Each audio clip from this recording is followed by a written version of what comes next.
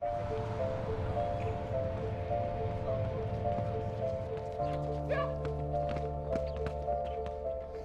aren't a lot of people that have come out of Inglewood and have accomplished a lot of things. What does it mean for your family to be able to say the most valuable player of the NBA is from Inglewood? It's unbelievable. Yes.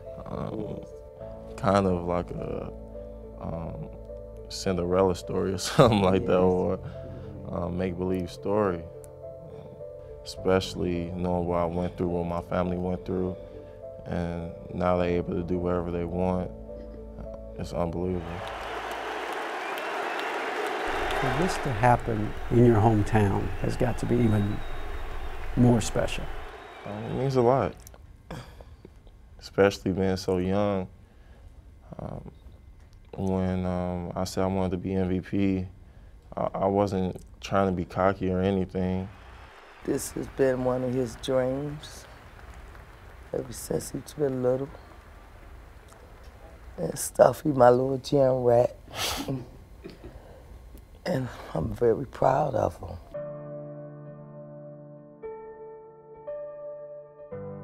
I want to thank my mom. The reason I play the way that I play. Just knowing that days that I don't feel like going into practice or I'm having a hard time, my days shouldn't be hard because I love doing what I'm doing, and that's playing basketball. So you keep me going every day, and I love you. I'm just happy that I could change her life, and that's what makes me want work so hard. Rose at the top of the circle with the spin in the lane, the teardrop. No! Derrick Rose! Somebody stop it! What is it like watching him play? I don't believe it, how he fast he is, and how quick he can move, and how he turned his body. Coach to coach, this kid is doing it all!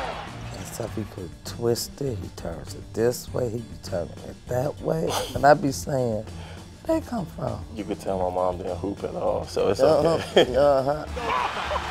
Did you see the move by the MVP? So I see some moves he do, and it just amazed me to see him on the court. Thank you. You got to watch what you say on the court, though, sometimes. Oh, my God. Yeah, sometimes. She calls me about it almost every game. I have to watch what I say because she reads my mouth more than she watched the game, so. Yes. I got to watch it sometimes. I'm never going to stop being her baby or the baby of the family. What's the most fun thing about being able to celebrate Mother's Day with him right now? Mother's Day has always been important to us.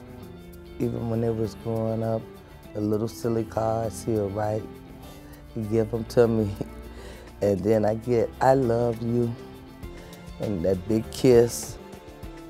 My boys always say, we love you, and that was the most important thing to me.